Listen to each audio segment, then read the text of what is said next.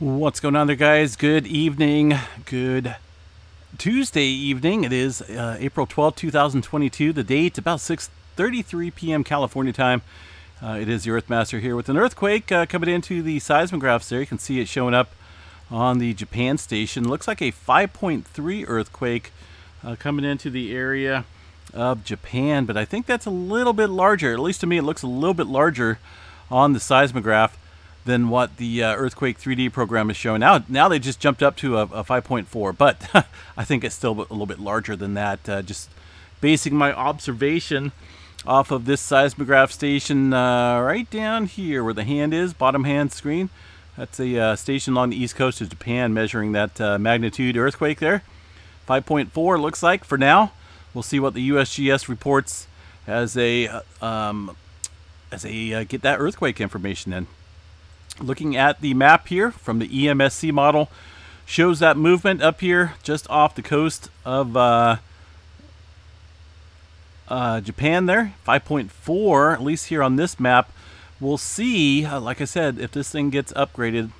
I'm pretty certain that it will. USGS is not showing nothing yet on the map as far as any type of magnitude goes, but hey, it is what it is. We'll go with the flow. We'll continue the update until they get everything going there.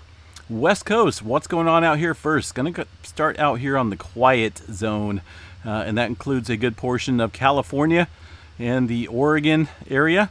Washington seeing some movement up and down the Cascades here, up around Seattle and Victoria area. All seeing some microquakes around. Looks like some at Mount St. Helens too, and a couple around Mount Rainier. Most of this all microquake activity. Into Northern California, things pretty quiet. Not a whole lot going on here. One little earthquake outside of Truckee, it looks like. A 0.3 up there in the Sierra Nevada. But most of the activity is pretty far south of the Sacramento area. A little bit of movement around the Bay Area, along the Hayward Fault Zone, Calaveras Fault Zone, and down here along the Hayward Fault Zone. Seen some microquake activity around the Bay. And some movement outside of the Fresno area around the San Joaquin Valley. A couple earthquakes out there. Pretty deep. These are very deep earthquakes here for the valley areas. 19 kilometers deep for some of that movement. See if this has been reviewed, which it has. So kind of curious as to what's going on there with that pretty deep earthquake in the San Joaquin Valley there. Could it be related to the drought? Who knows? That's pretty deep though. Further down south, Ridgecrest area, pretty spotty in movement. Not a whole lot going on. A little bit of activity throughout the Garlock Fault Zone. Even then, things pretty skimpy. Look at Southern California. Look at this activity here. I can almost count here with two hands the amount of earthquakes. And we can minus these around Corona. Those are quarry blasts. So probably about 7 earthquakes so far in a 24-hour period of the all magnitudes. That's almost unheard of in the Southern California region. So I'm not for sure what's brewing down here, but I don't know if quiet is good. Backing out here into the rest of the state, some activity up around Idaho and into Montana and Wyoming. Yellowstone has kind of calmed down here from their little earthquake swarm that they had a couple days ago. I'm not seeing any renewed movement at the Yellowstone area. I know we got some weather going on up there. Some wind, a lot of cold air funneling down. Getting ready to funnel down anyway into the center part of the country. Other than that, I don't see any swarms, no major earthquakes to report there at the Yellowstone National Park. Some movement over here outside of the actually inside the New Madrid zone. We've seen these earthquakes pop up here this morning. About 4 of them in a back-to-back sequence here at the northern end of the New Madrid zone. They got this, USGS has this near Marston, Missouri at about 9 kilometers below surface. Some deeper activity on the New Madrid zone. We haven't seen anything following this activity this morning, so, but still something to watch pretty closely there along that major seismic hazard zone in the New Madrid zone. One earthquake here south of Knoxville, a 1.8, and some movement over here around Richmond. Looks like a 2.4 popped up near Ashland, Virginia, 9.3 kilometers below the surface. Puerto Rico, some movement around the southwest edge like typical. Puerto Rico Trench looks pretty quiet for the most part, and a little bit of activity here around the Costa Rica area. San Jose 4.0 at 11 kilometers. South America, some activity up and down the Peru-Chile Trench, but nothing major going on. Just a couple deep earthquakes into the subduction zone, and some activity earlier this morning around the South Sandwich Trench. These areas have not seen any subsequent movement throughout the afternoon or this early evening. There is a 5.7. See, I knew it looked a little bit larger. I've been reading these seismographs for many, many years. I know when I definitely know when a earthquake looks much larger than what they're stating.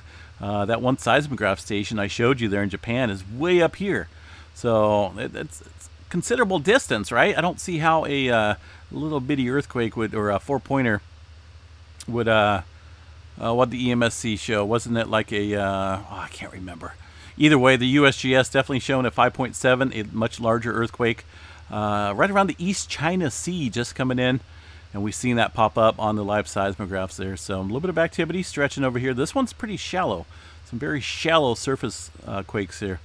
Prior to that, much earlier this morning, we've seen a few 4s down here in Taiwan, and a little one here south of Tokyo. But looks like we're starting to crack up here, getting some further westward pressure movement, with things very quiet here along the eastern part of the Pacific Ring of Fire. And now we've seen some forward movement here. It should see things continue westward with that pressure movement. But this one's relatively shallow. It's normally when we see the deeper activity along the trenches, Japan Trench, for example, Mariana Trench, and areas around the Java Trench here, we start to see that surface activity really ramp up. But this one's just a surface quake in itself. So I'm going to watch this pretty closely, see which one wants to give here, the west coast or the east coast of Japan. We'll see what happens. Fiji, Tonga region, a couple earthquakes, some deep, around 552 kilometers. That activity from earlier this morning, so no subsequent, I don't think we've seen any subsequent larger activity here in this region, all that from this morning. So it's been very quiet here, folks. Quiet along this western portion and fairly quiet along the eastern portion as well. So that doesn't last for long, and we know that. Things do kick up. Up here into the Aleutian Islands, I had a 4.6. Most of this activity, too, was from earlier this morning. I had one earthquake a few hours ago, a 2.5 way over here. But other than that, all that activity is old, too. So it's kind of at a standstill, kind of a breaking ground, seeing what's going to pop first. Hawaii, some movement going on out here, including one lone earthquake way up north of the Big Island, a 2.3 at 12 kilometers, and some further activity here around the southeast region of the Big Island, with the swarm looking pretty typical there in the southeast area. Looking at the tremor map for tonight, we're not seeing any return of tremor. Now, I don't know if that's due to them not reporting it, or if there is indeed no tremor. I have no way to monitor any live activity coming in from the tremor department because, well, it's not really like earthquakes where they give off a sudden jolt and you can see it on the seismograph. These are much slower events, slow slip events that kind of give off a vibration, and that's a tremor, of course, along the Cascadia. And I don't know any place where I can monitor that type of activity. At least I don't have access to it. So just got to take their word for it that things are kind of calm for now along the Cascadia. I will be checking out the Mount St. Helens seismograph station here and see what these are reporting on their recorded data. Now, that's pretty easy for anyone to access, and sometimes they got it all whacked out, but let's go ahead and go back to the previous UTC time. A little bit of earthquake activity. We've been watching this over the past few days. Seems like about every 10, 12 hours or so we see a microquake, which is typical, right, for plate tectonics around volcanoes. There's fault systems all over up there. This activity looks like it's right smack dab, though, at the dome in Mount St. Helens.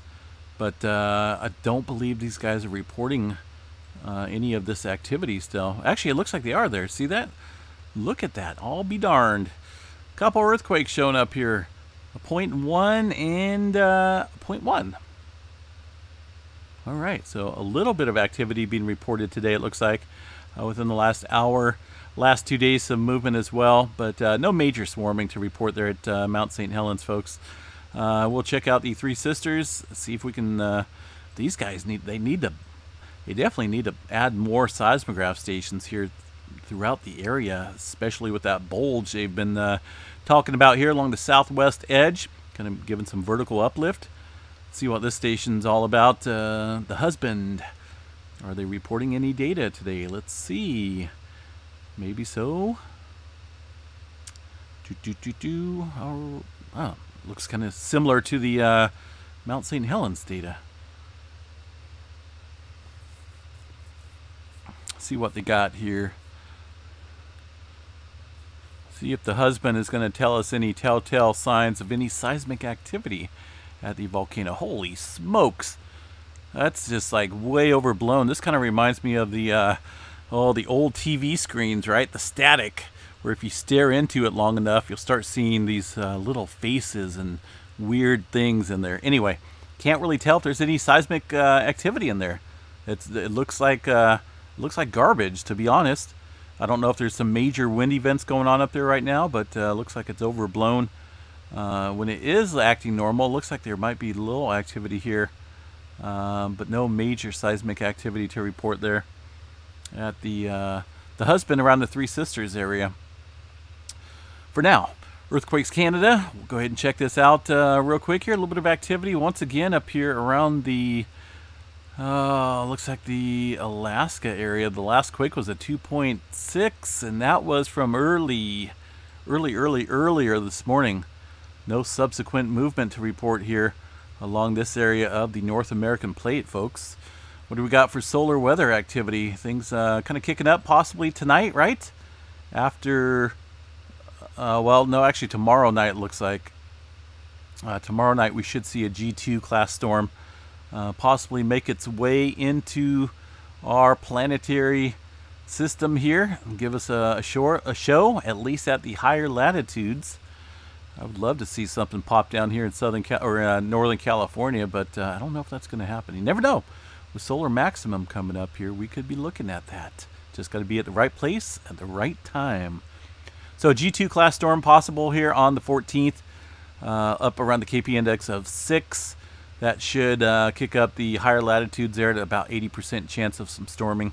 Calming down a little bit on the 15th, but still pretty elevated there for higher latitudes with the G1 class storm.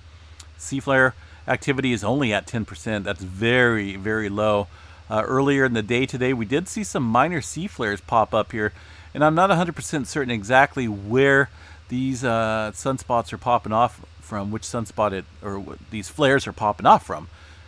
These flares are popping off from which sunspots? There we go. Got to be something from, got to be somewhere around these newer ones that are popping up here. But there's some really low-grade seas just barely reaching into the sea level. But it's kind of active, so it is starting to kick back up a little bit. We'll watch these couple sunspots as they come around the bend and see if they get dynamic enough to show us what they're made of. All right, folks, I'm going to jump off here. Have yourself a good evening. Please stay safe out there. And remember, quiet is not necessarily good, folks. When it comes to earthquake activity, we'll see what the plate systems want to do after the 5.7. This is a very shallow earthquake. So I'm thinking here, this whole area right here around Japan South along the Mariana Trench northward is an area to watch pretty closely as well. But then again, California, right? Very quiet, and quiet is not good. Have a good night, folks. We'll chat you guys a little bit later tomorrow. Peace out.